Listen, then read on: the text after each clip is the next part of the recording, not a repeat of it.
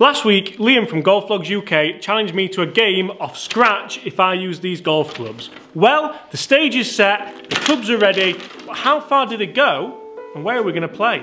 Let's find out, and let's do it now. That's a long way.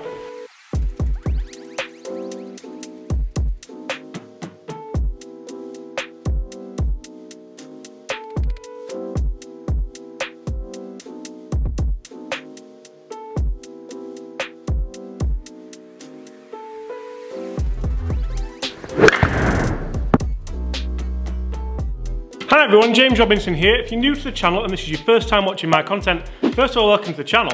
But second of all, please make sure you don't leave before you hit that subscribe button. On this channel, I bring you guys daily golf related content every single day that helps you raise your game, lower your handicap, and hopefully just gets you enjoying golf loads more. Now you may have noticed in the intro to this video, there's one big kind of elephant in the room, as it were. These things. So a couple of weeks ago now, I did a video with Liam from Golf Vlogs UK and we compared a modern day Taylormade M5 driver with this 50-year-old Lee Trevino wooden headed driver. And the video went down really well, but in that video, Liam offered me a challenge. I have to play him with these golf clubs around a links golf course off scratch. But I need to work out how far these go.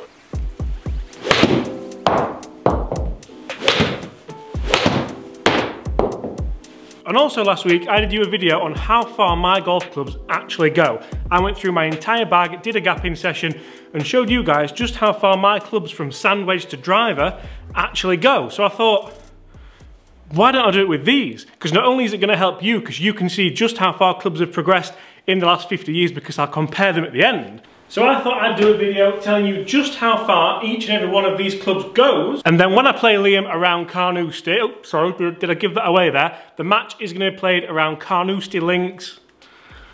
Playing with these things around such a prestigious golf course like that would be pretty amazing, or should I say is going to be pretty amazing. But you see, here's my logic with this.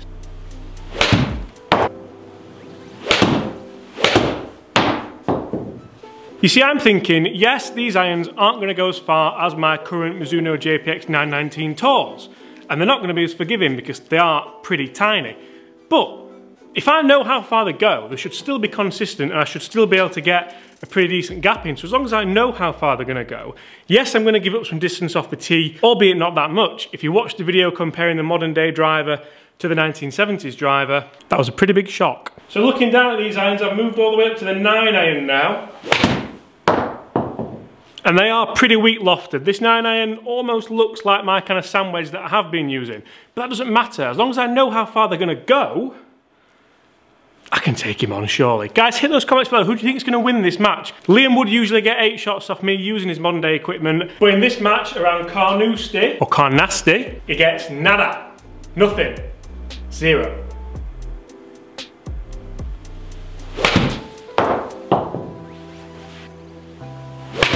So I'm finished there with the short irons and the wedges, and one thing that's really got me there is the gap in. You see, now when you order a brand new set of irons, there are tolerances. There are tolerances in loft, there are tolerances in lie angle.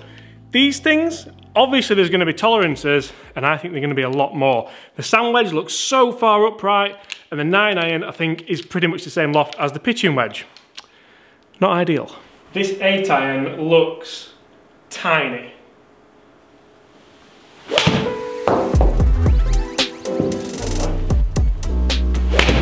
Now I'm going to put this out there. If I can hit this 8 iron like I just have done there, 150 yards, arrow straight with 7,000 spin, it doesn't stand a chance, surely, right? I mean, this thing might be the ultimate equaliser, but I'm not that good at putting anyway.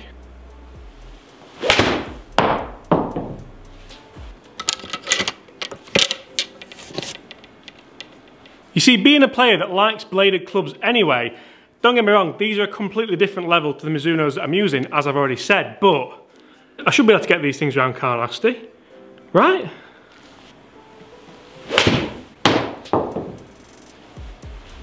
Struck that amazing, and it's only just gone as far as the 8 iron. Could I get these on a loft and lie machine, maybe?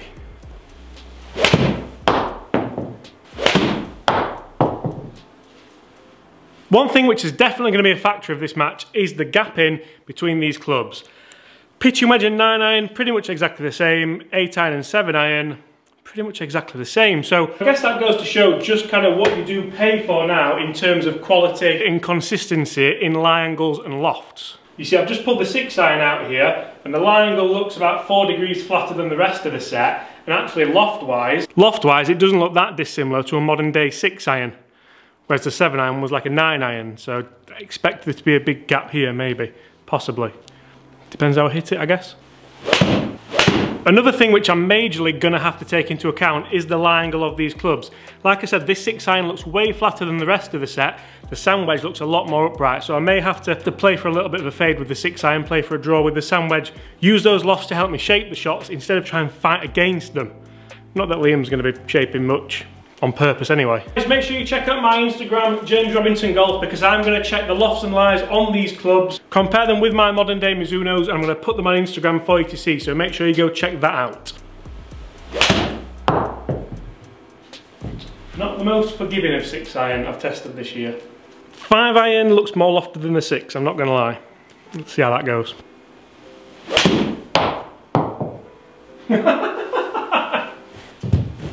Stop it. Absolutely hammered a 5-iron there, and it's gone about 20 yards higher than the 6-iron and 10 yards shorter. This is going to be one interesting match up at Carnoustie. That's going to be even less. I can't wait to see these results. I cannot wait. That's a big difference in the wrong way. And so, the last of the long irons, the Lee Trevino 4-iron. Who fancies that off a tight fairway at Carnoustie? I do. One thing I'm really loving about these irons are these old school grips. They're probably going to fall apart in my hands on the back 9. Hopefully that's all that's going to fall apart on the back 9, but they do have this lovely little ridge down the back for your fingers to sit in, just so you know that the club face is going to be nice and square. Toey. That is the irons done. Let's see how far I'm going to be hitting it off the tee. Now we have a real interesting makeup for woods. A 1-wood, 2-wood, 3-wood, 4-wood. As opposed to in my bag, obviously a driver, a 3-wood and a hybrid. So there's no hybrid, but we do have a 3-wood, a 2-wood. Yeah, it goes on. Let's start with the 4-wood. I'm going to hit all of them off the fairway apart from the driver. Driver's going to be teed up, and then we're going to compare the entire bag. You see, this is another one. I can't believe how good these look, and I can't believe how good a condition they're in.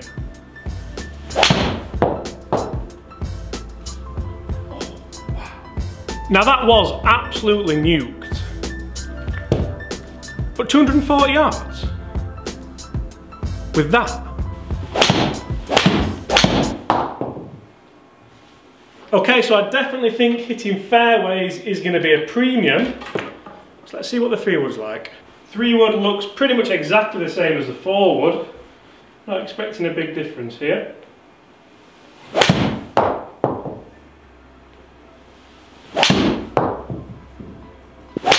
Time to move on to the 2-wood. This could play a huge role off the fairway on those long par 4s or short par 4s, even some of the par 3s.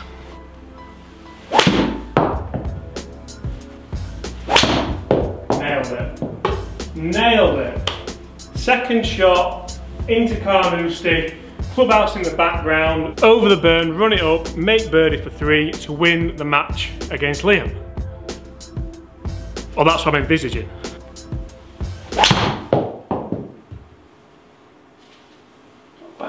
Now last but not least, let's go with the big dog. We have already done a video on this, but I'm going to do it just for the comparisons. Let's see what I'm going to be working with off the tee at Carnoustie. I'm going to go with teeing it pretty high. I'm going to get my spine angle back, and to be honest, I'm just going to try and hit it hard. Well, we'll definitely take a load of those. I don't think distance is going to be the issue, you know. I think it's going to be when I misstrike it, where does it go? How far offline does it go? How far back is it? But that one was out the meat.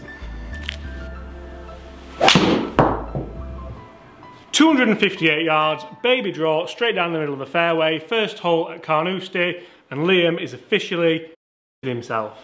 Liam, I know you're going to be watching this video, mate. Better get practicing.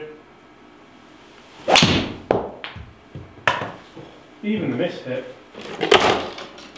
Now we know how far these clubs go, it's time to have a look and it's time to compare them with the modern day clubs. So guys, just before we compare them, let's take a look at the clubs. Starting top end of the bag, driver 251 average, that is insane. I'm over the moon with that. 2 wood 238, 3 wood 222, 4 wood 215. Look at these for gap-ins, that is amazing. Top end of the bag, I can't ask for any more than that gap-in. Absolutely cannot. Starts to get a little bit skewy when we get into the mid-range of the bag, so 5 iron going 169. As you can see, they are all in distance order, so as we get to the mid-range of the bag, the 6 iron on average goes 11 yards further than the 5 iron, which could prove to be an issue. 7 iron goes 155 on average, which I'm absolutely ecstatic about. I'm not, however, ecstatic about the gap I have between the 8 iron, which goes 152, only 3 yards less than the 7 iron. Then the closest club to that is the pitching wedge at 127. The 9 iron doesn't go as far as the pitching wedge, which I did estimate, that's 122, and the sand wedge is an average at 110. So as you can see there is a little bit of an issue with some of the clubs, with some quite big gaps that have been left, but I think I can deal with that, I think I can play with that. That does just go to show how nowadays we do get the lofts pretty much, I know there are tolerances, but we do get them near enough where they need to be.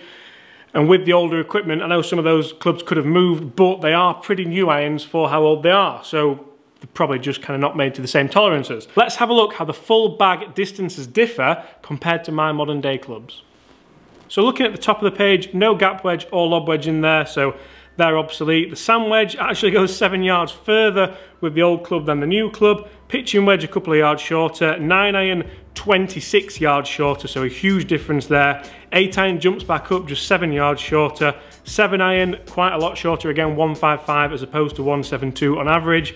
6 iron 2 yards longer than my modern day Mizuno 6 iron, but like I said, that did kind of look like a modern day lofted 6 iron, maybe even a 5 iron. But moving on, 5 iron. The old 5 iron goes 11 yards shorter than the 6 iron. This is where you need to know this on the golf course, or I need to know this on the golf course, because I could be getting caught out quite a lot. Basically, my 5 iron is my 6 iron, and my 6 iron is the 5 iron when I come to that, so I need to make a mental note of that. 4 iron, 15 yards shorter, 190 as opposed to 120. 4 wood as opposed to the hybrid, 15 yards shorter again. The old school 3 wood goes 222 as opposed to my modern day 3 wood at 249. I don't usually carry a 2 wood in the bag, but the 2 wood does go 238 for me.